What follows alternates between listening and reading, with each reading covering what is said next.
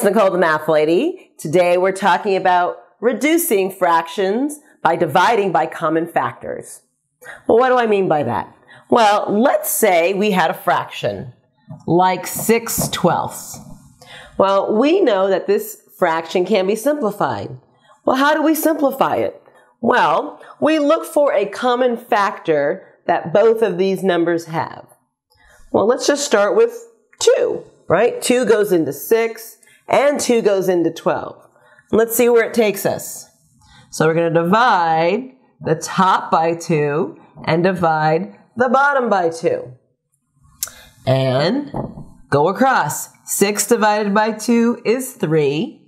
12 divided by 2 is 6. Now let's take a look. We tried to simplify it, but are we done? Can't 3, 6 go a little further?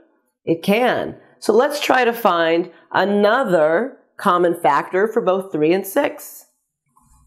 Well, I'm going to do it over here. 3, 6.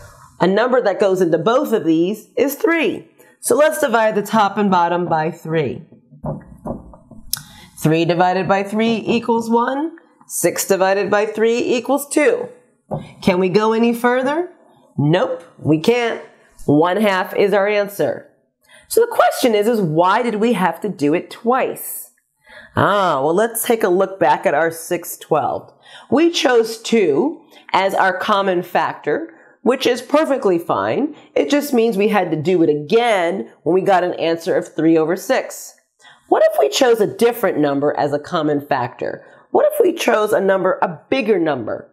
What number goes into both 6 and 12? 6. So I'm going to write it over here.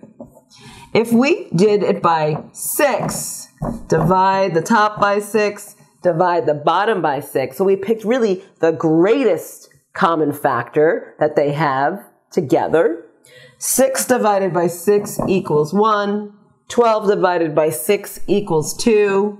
And look at that. It gives us the same answer, but we did it in one step instead of 2.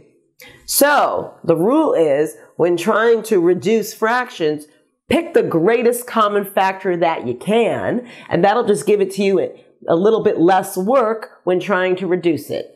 It's definitely not wrong to do it this way. You just want to keep doing it until you get down to a number that can't be reduced anymore. But here, I'm all about the shortcuts, right? Aren't you? So pick the greatest common factor and you'll have less work. It also works when you have a whole number multiplied by a fraction. So we know to do this, we multiply our numerators across and our denominators across. So 4 times 5 equals 20. And then 12 times, we pretend there's a 1 there underneath the 4. 12 times 1 is 12. But we're not going to keep 20 over 12, are we? We can reduce right there. So think of the greatest common factor that they both have in common. I think that'd be the number 4. So let's try it. 4 goes into 20 how many times? 5 times. And 4 goes into 12 how many times? 3 times.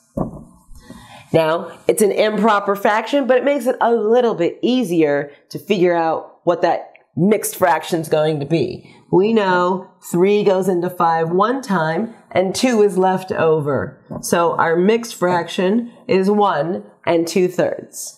You can also reduce ratios, right? Because when we put ratios together, we're really putting together a fraction. So let's say that we had a sports bag that had baseball bats and baseball gloves in it. This one has 4 baseball bats in the bag, and we also have 8 baseball gloves in the bag. So if I asked you what was the ratio of bats to gloves, we know we put the bats on top, 4, and on the bottom for the gloves we put 8.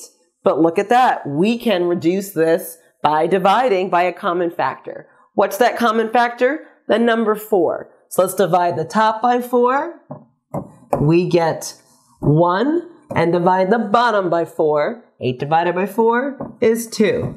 So there you go. The ratio of bats to gloves is 1/2 or 1 to 2. It's really that simple. go ahead and reduce fractions by dividing by common factors. We always want to make sure we get down to the lowest possible form of that fraction.